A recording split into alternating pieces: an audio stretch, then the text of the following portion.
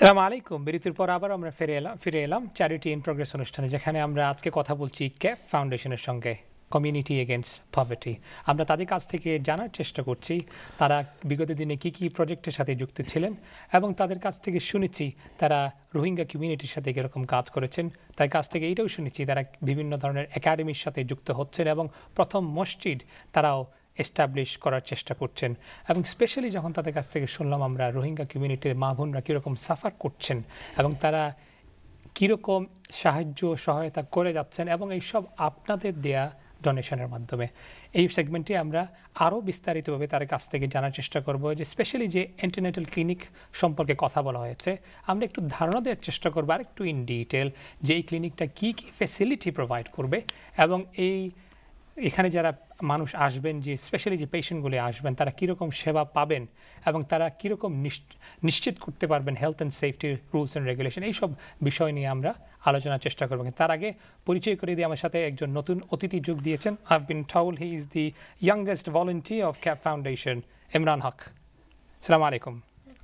Thank you very much for joining in. How are you? Very good. Great. I'll find out more from you. I've been told you're the youngest volunteer, so I'll find out from you. Well, in fact, if I can find out now from you, in fact, I can see you're very confident on screen and you've got that smile on your face as well. How come you're the most youngest volunteer of CAP Foundation? What motivated you to join CAP Foundation? My mum, because she's been working with CAP for a while. Okay, so did you join out of your free will or did you listen to your mum? Which one is it? Free will. Out of free will. Okay, fair enough. I'll find out more in detail from you. How are you involved with CAP Foundation and what are you going to do with CAP Foundation? How are you going to volunteer?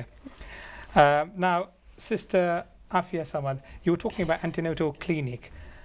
You talked about different facilities, different projects. If you can shadow some light, especially when we ask, when these kind of clinics have been formed, the first question that comes to people's mind is health and safety. Now we have heard from Nurbay how the government have very strict rules and regulation, and it's for obvious reason, is to ensure that the health and safety are given the right priority. Now, how do you ensure, or how does the foundation ensure that all those safeguards are in place? Now, if I make it more easily, for example, do you have qualified doctors from Sylhet?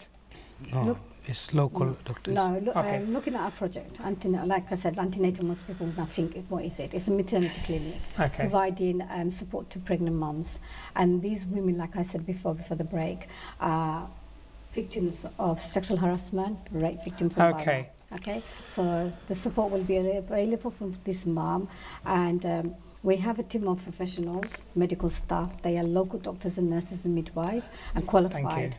And our clinic will have delivery facility, aftercare facility. We have 5 to 7 bed place at the moment. We have a medical consultation facility, a respite room for our medical professionals, and reception and waiting area for other members of patients. What our team will do is support mums throughout the pregnancy, Okay. giving them antenatal care in respect to looking at the well-being, the lifestyle of the pregnancy, supporting them through the trauma of the pregnancy, because we mustn't forget these women are victims of rape. A lot of atrocities, that's atrocity, taken place, and yes. they have been traumatized from Burma, so the support is there available for them through our psychologist team. We will also support mothers after the birth of the baby through a postnatal aftercare, where we will look at the development of the baby, of the child, for the first few days before And the they well-being of the mother. Yeah, well-being of the mother before they are discharged back into the camp again. Okay. If there is any complication, they will be followed up by our midwives, doctors, basically And by all our the medical medications team. are in place? Yes, and the medical treatment is in place. They will be followed up aftercare in the camp and within our clinic. And in regards to giving them support mentally and psychologically, we have a psychologist in place, and they will be supported through our mental health project, which is placed in the camp, currently running at the moment, supporting this mom in regards to postnatal depression, any trauma they have been faced. Because you have to understand, these women might come across resenting these babies due to the trauma they have faced sexually and been raped. So the support will be available through our volunteers, through our support workers that have been trained in the antenatal clinic and in the mental health clinic, we have first aider. They are trained by our psychologists to offer them therapy through counselling and support. Okay, thank you very much for that elaborate discussion. I think this is one of the things that the CAP Foundation are continuing to do, and we'll find out more a little bit about other projects they're involved with. But before that, the Sister Bilqis Murad, I would like you to share your experience, because you mentioned in the first segment that you've travelled to Bangladesh. Just a brief experience. How did you find the journey?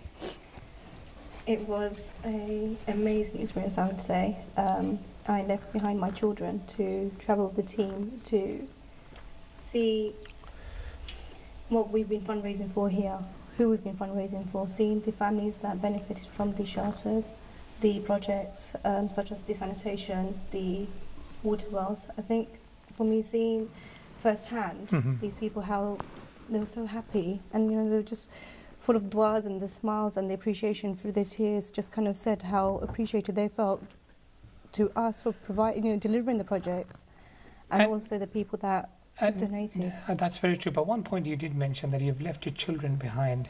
So that wasn't an easy job. No, so that was very challenging in itself. It was. So you had to leave your children behind just to support the children that are being deprived there. And when you see the challenges that they have gone through, what comes to your mind? Because alhamdulillah, we live in a country where we have access to all the facilities that we want. So how did you see those people when they were coming out of a zone that has been inflicted by a lot of atrocities? Alhamdulillah, I think for us, we take our day-to-day life, the privileges that we have, the luxuries that we have, for granted. One of the things it did inspire me to do was come back and encourage my children even more about the importance of valuing things like clean water, the fact that we've got a roof over our head, the fact that, you know, the basic necessities. Absolutely, you know, don't waste your food, because there's children out there that are not even getting any food at all, or no clothes. Simple things in life, you just kind of value and appreciate a little bit more, and it's so important that to teach our children these. So my children, alhamdulillah, they're quite young, but they weren't happy about me leaving them behind, but they understood why I was doing it, and for them, they felt proud of me as a mother for doing something like this. So that means there is that habit to inculcate within our children that there is something called as being involved with charity work, being involved voluntarily, giving your valuable time. So there's a message as a mother, you're sharing it with your children. That's great. Thank you very much for that. Brother Abdul Noor, you were involved, or you are involved with a lot of field works, and especially with the recent, we have seen on the news that you've been involved with a lot of Rohingya project with the field works. And now when you talked about traveling to those field works, first of all, I would like to know, how are the expenses paid? Okay, every brothers and sisters that travels with us, we self-fund ourselves. Okay, so it's self-funded. Self-funded. So nothing comes from the donation? Absolutely not. Okay. That's the policy of CAP Foundation. We take volunteers, we take public, we take our management board members. So all those volunteers and the board members that go from UK, they are self-funded? Self-funded. Okay. From the ticket, the accommodation, food, transport, in between, everything is self-funded. This is, again, as an example, this young chap will be joining us this year. I'll find out from him how his experience be and how did he decide to join to Bangladesh, but I'll find out from him exclusively. Now, you were involved in a lot of projects, and you are involved with a lot of Rohingya projects, and I have been told you were there. You've seen everything with your own eyes. Share a little bit of experience for our audience who would maybe perhaps only seen it on the news but does not have the experience of how the situation is there. First of all, to imagine supporting people out there who are suffering and they are very destitute from not receiving food. Some of the families that we supported, they don't have food for the next meal. I mean, if you can a little bit clarify, because people might have a perception they're actually poor. We've been hearing a lot in the news that actually not everyone is poor. People have come from an affluent family, but because of the situation there, they have turned into what the needy. What CAP Foundation does, as my colleague Abdul Samad has mentioned earlier, we have a great number of volunteers. The volunteers, in every Upajalas, we have about 10 to 15 volunteers, consist of two teams. One is the research team, one is the inspection team. So they will bring us the findings of the from their research, and the Okay. inspection team will go out there to inspect the findings. Now, CAP Foundation from its start, we have only been supporting the most needy people who are in desperate need. We've been providing a lot of rickshaws, a lot of sewing machine to self-sustain themselves. We've launched our mental health project last January. Alhamdulillah, that's going very well within the Sylhet divisions. You know, with our education programs, it's all about educating people. Now, the experience, my experience, I don't think I haven't missed any field trip yet. I actually look forward for the next field trip to take volunteers from this country and give them experience. Are there always new volunteers or the same volunteers? No, there's always about 30 to 40% are always new volunteers. Okay. So what we try to do with we take our experienced volunteers and we invite public new volunteers as well, so that one of the main objective of CAP Foundation is connect back to the root.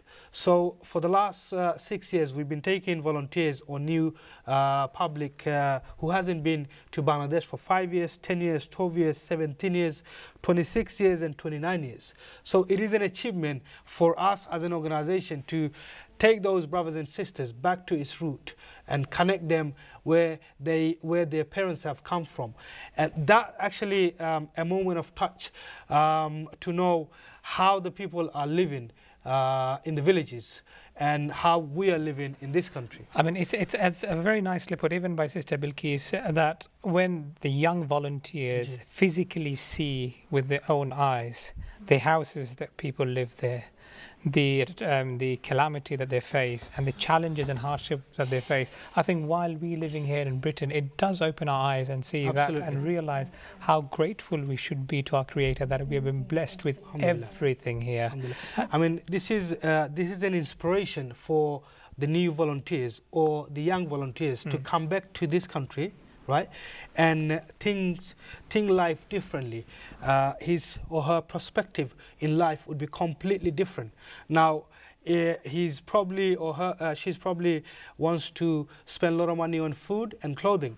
They will now think about spending. Before spending, they will think about those moments, those experiences they have gone through in Bangladesh, and think twice before spending excess money or before making a harsh decision or you know, giving attitude to older people. You know, these are the important. respect. The respect, you know, it brings to them. It's a life changer. And alhamdulillah, this is something I have seen other charity organizations does. Is commendable, alhamdulillah, and we should continue to take our young people from the community so that it changes their views of life, inshallah. And then perhaps they might engage to the wider society and spread the message across. Absolutely. I'll come back to you, Abdul Noor. Imran, now you did mention your mum motivated you. Now, before I ask a little bit in detail, tell me, what did you hear from your mum that motivated you to travel to Bangladesh? That they're helping people that are in need and people that need more things than we do, and seeing how they actually build things for them. Okay, have you ever traveled to Bangladesh before? No. It's the first time then? Yes. Okay, you're looking forward to the experience then? Yes. Okay, so how proud are you when you've been told that you're the youngest volunteer? I'm very proud. Alhamdulillah, that's good. And the other thing I wanted to find out, you know, when you're traveling to a country that you've never been before. So that means you'll have a complete new experience. Do you have any idea what challenges that you might face or what you're going to see or what the reality is? Have you done a bit of research or are you going to do it? I'm going to do it. You're going to do it. Okay, fine. What are your expectations going to Bangladesh? What do you think is going to happen? And what do you think is going to see? You're going to see? People in need and people that need quite a lot of things. Okay, that's a very good point. And would you be able to then relate it back to your friends, to your families, what you have seen and the experience that you had, and tell them that this is what you have experienced? Is that what you're going to do then? Yes. Great. I'll come back to you.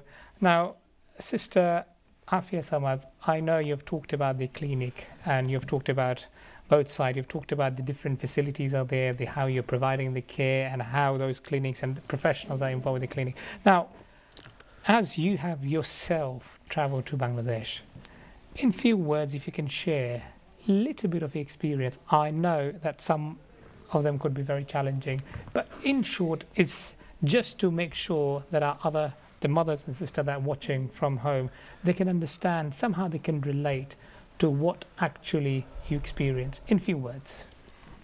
Like Sister Bilkis said, it is a difficult challenge. Yes, I left my family behind, and that's the biggest challenge. Yeah, that's the biggest challenge. Being a housewife, a mother, a full-time working, leaving my family behind, it was a big challenge for me. And I wanted to do this for myself, for my sanity.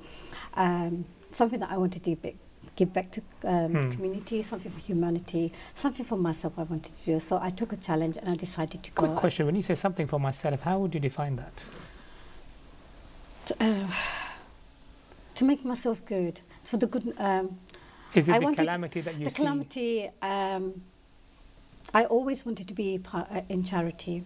And yeah, I wanted to give something back to the community because I thought I'm grateful to my Lord for what I have and what I have achieved in life. And I thought that it was my turn to give back something that I do for my Lord. For Allah subhanahu wa ta'ala, something it's a sadaqah. I do it. It's a personal satisfaction. It's, satisfaction for myself that and I a have legacy done, that you leave a legacy behind, and a role model for my son, for my nephews and nieces. So they can follow the same. They can follow me, and you know, charity begins at home. And I wanted them to look at what I was doing. Yeah, it's achievement for myself, and it was a challenge. While I was out there, it has been challenging. Yes, we had tears, emotional. Yes, and it was part of teamwork, and it's building relationship within the team, going out and seeing the women that are suffering. You know, the support isn't available, and we should be grateful for what we have. The women, and it empowers you to do more. During my journey in Bangladesh, I mean, it was a difficult year for me. While I was doing the charity, I left my elderly father here. He passed away while I was there. And it was a difficult journey for me. So I decided to continue with this journey as a Sadaqah Zariyah for my dad. Thank you very much. I mean, my dear viewers, this is a very important message there. We all have our relatives here. We all have our families here. But yet, at a time when your own family, when you yourself go through certain calamities, it's how you deal with yourself and then how you bring about that change. And you know that we all have a goal in our life, but how to make sure that we focus on those goals and make sure that our priorities are right. And this is exactly what we have learned here. Even though some of our closest one might pass away, but yet that should not stop us from continuing the work that some amazing people are doing. Now, in last few words, Sister Bilkis Murad, because we are coming to the end of the program, in 30 seconds, to my viewers out there, especially to my sisters, my young sisters who are watching, because sometimes they don't want to go, or they find their life there is very boring, especially in our glamorous world that we live in. What word of advice would you have for them that are watching now, that you can encourage them to join, at least to see with their own eyes, and how you can relate that experience for them to engage in such sort of events or projects? That's a good question, actually. I would say is what we see on media isn't always what is a complete picture. You see a part of the story. Definitely take a step outside of the box, and if you have the opportunity, go out, do this, you know, go out and see the world, see the people that live a different life to us, see the suffering. It actually really broadens your horizon and absolutely. The understanding, and I think I'll echo with you there, is because there are certain things, unless you experience it, you might not be able to understand the full story. Is that what you meant? Absolutely. Thank you very much, Sister Bilkis Murad. Imran, now there are young people out there watching. In just 20 seconds, what would you say to them, those who are thinking to going to Bangladesh or those who don't want to go to Bangladesh? How would you tell them, what message would you give them, just in 20 seconds? To be grateful for what they have and realise that people in Bangladesh need things more than them. And Thank you. Thank you. So you're basically engaging the young generation to follow the footsteps of their parents and follow even perhaps you said that I've been told that you have your own page that you're fundraising. Is that correct? yes, Okay. So how are you fundraising it then? people can choose to give money. Okay. And how can they find you? It's on my mum's page. Hey, your mum's page. So you're promoting that. Okay, that's great. Good to know. Continue your good work, and I'm sure that your other friends and families, the young generation that are watching you, will inshallah continue your footsteps. So keep up the good work. Sister Bilqis Murad, last in 5 seconds, if you can just tell us, how would you summarize today's discussion? I mean, my aim was to come and discuss about the Rohingya promoting the antenatal clinic or maternity hospital. And I would urge every sisters out there, we know we're all mothers and we've been through pregnancy, and I would urge all the sisters out there to come and support us. Look up on our CAP Foundation page. We have a page. Please, if you can contribute something towards the hospital, we'd be ever so grateful. Thank you very much. Now finally, Abdul Noor, by your final words for today, and especially for the project that you're involved in for your upcoming projects as well. Thank you, Kamal Bhai. First of all, I'd like to praise and give thanks to all our donors and supporters, continue supporting us and enable us to do this great work in Bangladesh and in other places. May Allah bless you, and may Allah give you best of this life and best of Akhirah. Inshallah, you will see a lot of work in Rohingya. We are spending 3 days in Rohingya, and we have 9 days of field work, 3 days in Rohingya, and then the rest of the days in different districts, opening our academies, mosques, and other places as well. And for more information, how can they find the information? Right. Obviously, as you've been following us on social media, Instagram, Facebook, Twitter, you also can able to tap into our website. Is down below, inshallah, and take all the details from there. Okay, so basically you're there on all the social media networks. Absolutely. With this, my dear viewers, we have come to the conclusion of our today's discussion. We have heard from the volunteers of CAP Foundation how they involve, what projects they involve, what are their future projects, and how they have shared their experiences. Most importantly, everyone has got their families behind, and especially how the sisters here have left their families behind and gone out to do that extra work. Inshallah, we hope every one of us will continue those hard work, and tomorrow there will be another Charity in Progress at 9 o'clock. So do stay tuned. We'll be inshallah right back with a new organization. Until we meet again, wassalamu alaikum wa rahmatullahi wa barakatuh.